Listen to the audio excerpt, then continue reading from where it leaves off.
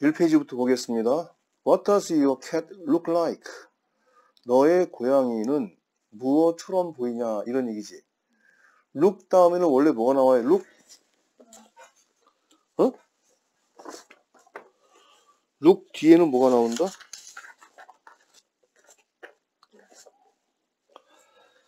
기본적으로 요 차이를 잘 구별해야 돼.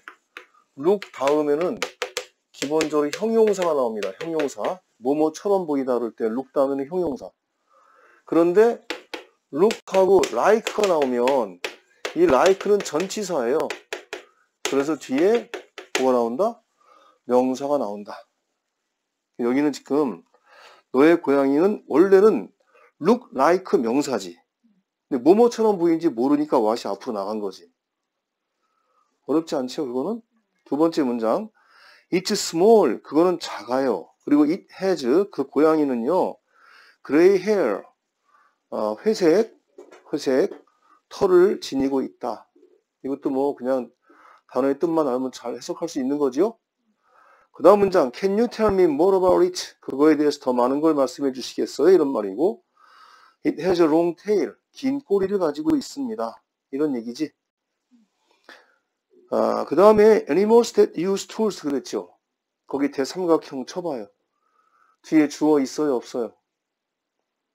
없지요? 완전한 문장이야? 불완전한 문장이야?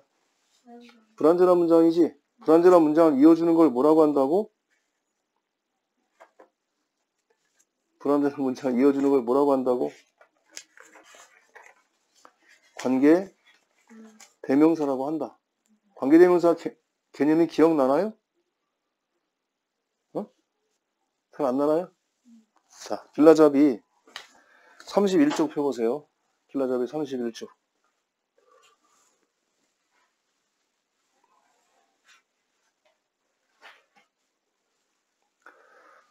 자, 설명할 테니까 또 잘 집중해서 들으세요. 영어에서 모든 문장의 뼈대 구조 뭐라고 그랬어요? 주어 동사, 연결사, 주어 동사다. 이렇게 얘기했었지, 그쵸? 두 개 이상의 문장이 나와 있는 걸 무슨 문이라고 그랬어요? 복문 이렇게 얘기했습니다. 복문. 그런데 연결사 이후를 우리가 무슨 절이라고 그랬어요? 얘를 종속절이라고 그랬어요.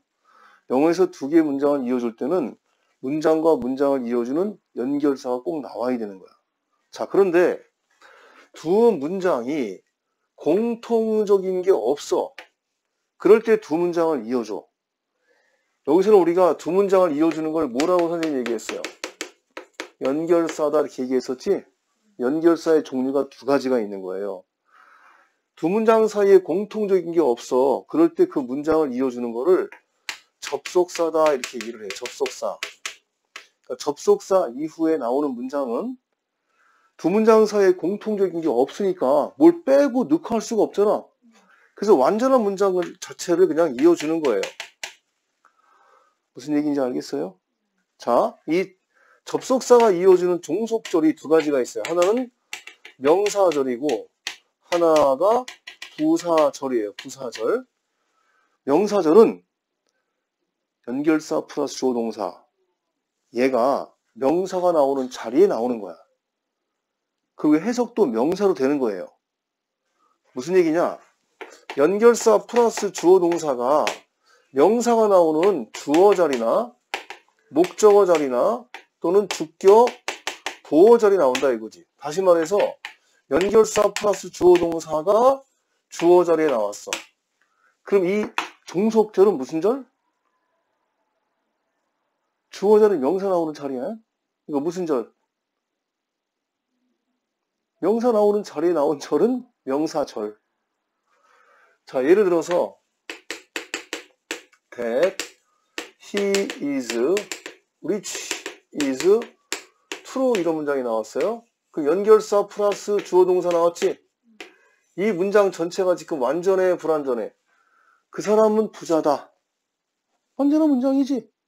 그 사람은 부자다 라는 건 사실이에요. 저게 완전한 문장이지? 그래서 여기 지금 이 주어 자리에 명사가 나오는 자리에 나온 이 절을 무슨 절이라고 그래? 명사절. 자, 목적어 자리 나온 거. 주어 동사 한 다음에 목적어 나와야 되는데 이 목적어 자리에 연결사 플러스 주어 동사 나왔다. 그럼 얘는 무슨 절이다? 명사절이다. 예를 들어서 I know, 나는 알아 그러면 당연히 뒤에 무슨 말이 나와? 뭐 늘 안다 이런 말이 나와야 되는 거죠. 을이나 늘 자리가 목적어 자리야. 근데 그 자리에 이런 말이 나왔어요. 나는 he is honest. 그 사람이 정직하다는 것을 알고 있어. 그럼 여기 지금 연결사 플러스 주어 동사 이렇게 이어진 연결사 이후의 문장도 완전한 문장이에요. 그 다음에 주격 보호절에 나온 거 주어 동사 다음에 주격 보호가 나왔습니다. 주격 보호 자리에는 명사가 나올 수도 있고 형용사가 나올 수도 있어요. 주어하고 이퀄이 되면은 명사하고 주어하고 이퀄이 안 되면 형용사야. 그렇죠?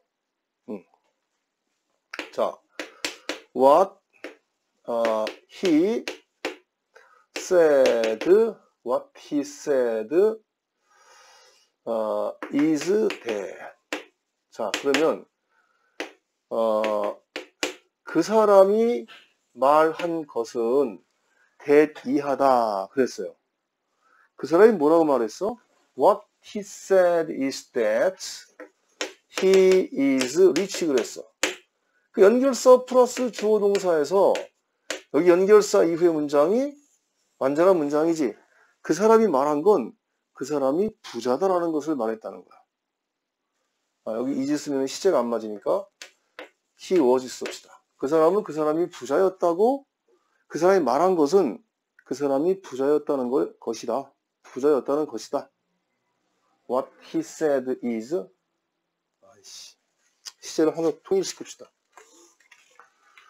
이걸 다 was로 합시다. was. 그러면 그 사람이 했던 말은 지가 부자라는 것이다. 이게 이제 명사절이에요. 기본적으로. 자, 그 다음에 부사절은 기본적으로 뭐야? 문장의 뼈대 구조에 들어가지 않는다.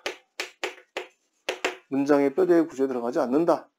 다시 말해서 기본적으로 컴마의 뒤에 또는 컴마의 앞에 나오는 문장을 부사절이라고 해요. 종류가 되게 많은데 두 가지가 있어, 크게. 첫 번째는 시간, 다른 말로 때. 두 번째가 조건. 이런 것들이 부사절이에요. 자, 시간을 나타내주는 부사절은 뭐냐면 When you are free. 너 좀 시간이 자유로울 때 나한테 전화 좀 줘. Call me. 요거지요. 여기 연결사 플러스 주어 동사. 컴마 앞에 나왔지? 무슨 절이야? 부사절이야, 부사절. 그치요? 그 다음에 조건절은 뭐냐면 만약에 뭐뭐 하며 이렇게 해석이 되면 조건절인데 If you have some money. 야, 너 돈 좀 가지고 있으면 please lend me some. 나한테 좀 빌려줘라. 이런 거지, 그쵸? 자, 그런데 이렇게 시간이나 조건을 나타내주는 부사절에서는 뭘 조심하냐면 현재형이 미래를 대신한다 이거야. 현재형이 미래를 대신한다. 현재형이 미래를 대신한다. 알겠지요? 이해됐어요? 이거 하나만 더 예문 들어볼까요? 또 다른 예를 들면 만약에 if it rains tomorrow. 만약에 내일 비가 오면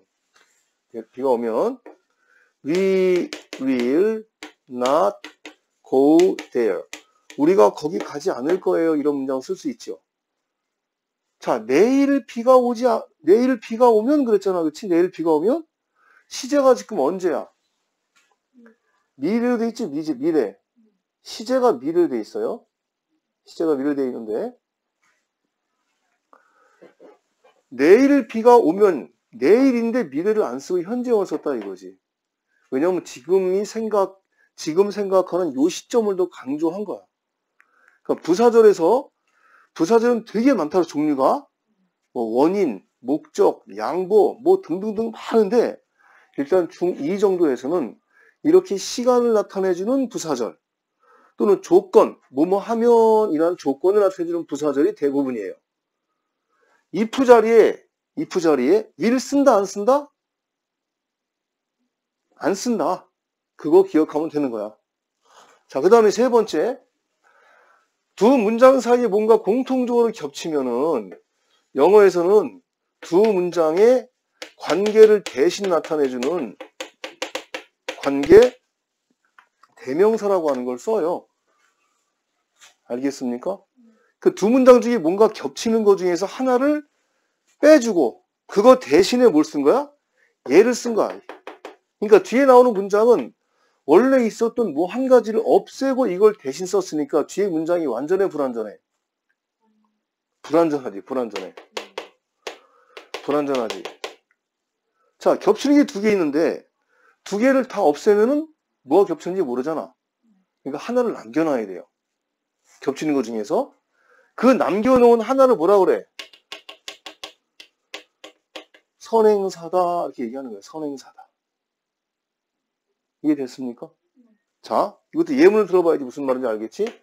보세요. This is Mr. Kim. 이 사람이 미스터 김이에요. 그랬지요? He loved me.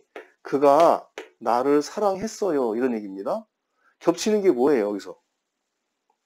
미스터 김하고 he가 겹치지. 자, 이 사람이 미스터 김이에요. 내가 loved him. 그 사람을 사랑했어요. 그럼 뭐가 겹쳐, 여기서도? 미스터 김과 힘이 여기선 겹치지.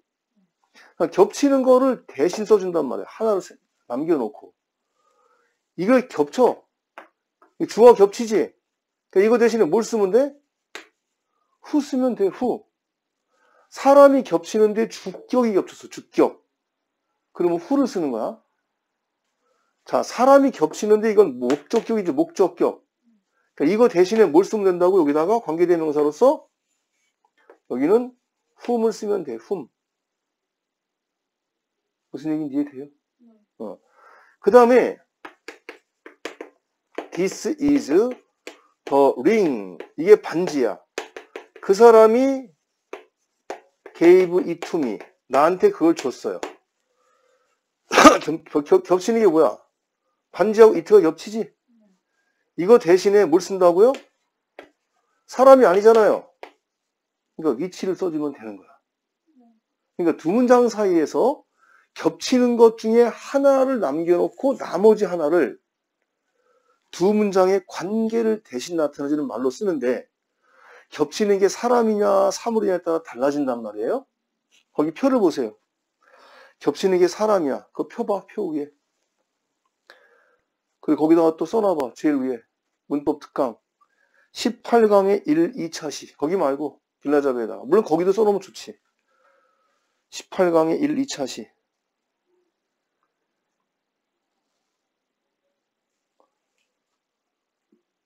자, 그러면 우리 길라잡이 표를 보니까 겹치는 게 사람일 때, 자, 겹치는 것 중에서 우리가 생략하지 않고 남겨놓은 걸 선행사라고 그랬지, 그치? 자, 거기 선행사가 사람일 때 주어가 겹치면 뭘 쓴다? 후. 목적어가 겹치면? 아니, whom. 자, 겹치는 게 동물이다, 사물이야. 그 얘네들은 주격이 겹치든 목적격이 겹치든 다 뭘 쓴다? 위치를 쓴다 이거야. 그리고 이제 사실은 여기가 주격이든 목적격이든 사람이든 사물이든 간에 옛날에는 전부 다 이걸 뭐를 썼었어요? 옛날은 전부 다 that을 썼었다. 알겠습니까? 다 that을 썼었다. 일단 관계대명사는 아주 기본적으로 이 정도를 일단 알고 있으면 돼요. 자, 저거를 기본으로 해서 거기 문장 내용을 볼게요. 자, scientists who were studying Krauss. 그랬지? 여기 who부터 Krauss까지 묶어봐봐. who 이후에 주어가 있어요, 없어요? 후 이후에 were studying 그랬는데 주어가 있다고? 없죠? 선행사가 뭐야? 과학자, 사람이지. 그러니까 후 이하부터 여기 관계대명사 이후는 전부가 다 뭐야 이거? 관계대명사 이후는 앞에 선행사를 설명해 주는 거야.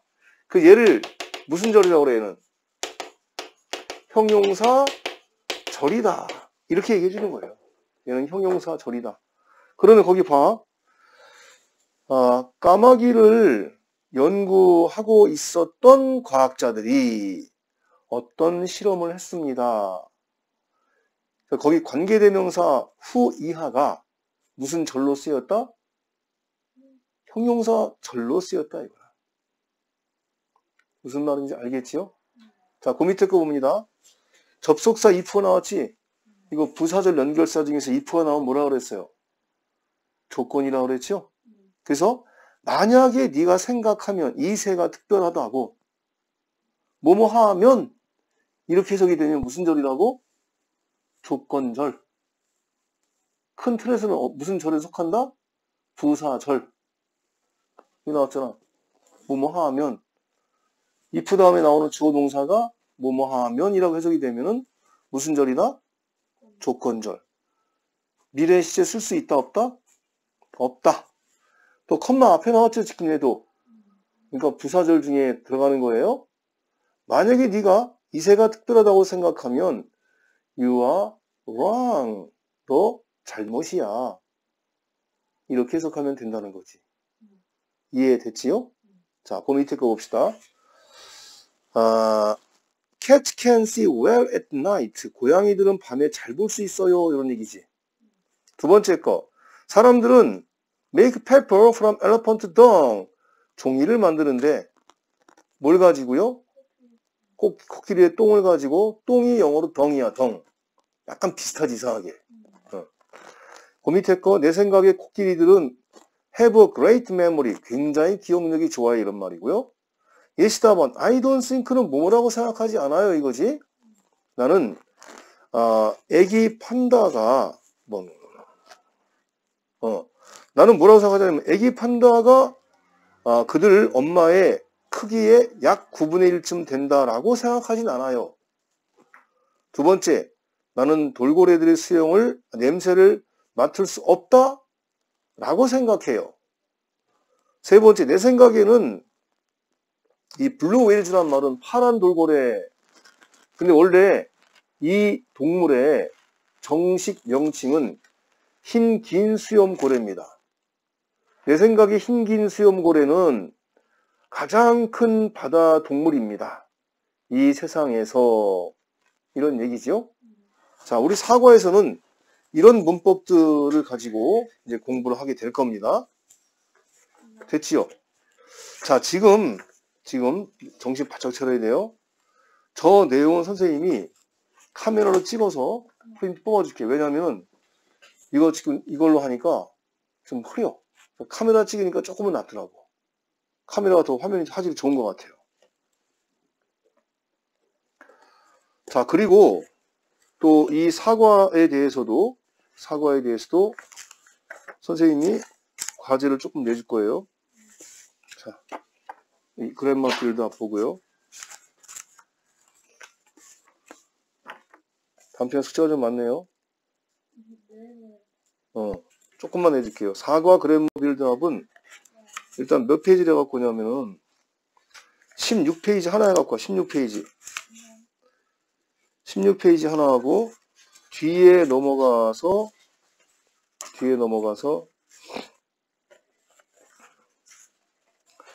37페이지. 자, 거기까지만 해가지고 오면 됩니다. 알겠지요? 자, 선생님이 이제 프린트 뽑아 주고 나면 일단 그거 가지고 가기 전에 그 아까 우리 1페이지 있잖아. 그 1페이지에다가 좀 잘 해서 붙이면 돼요. 가위로 잘라가지고 스카치 테이프 붙이는 거 많이 해봐서 알지요?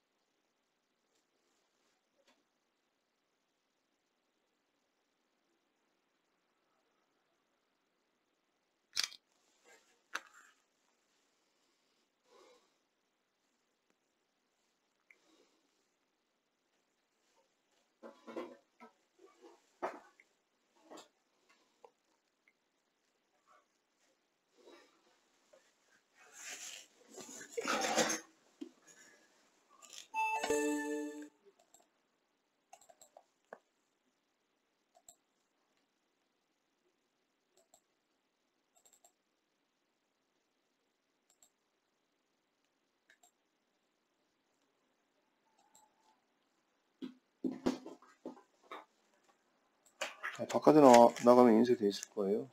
다음 턴 있는 거니까 집에서. 그래, 그러면.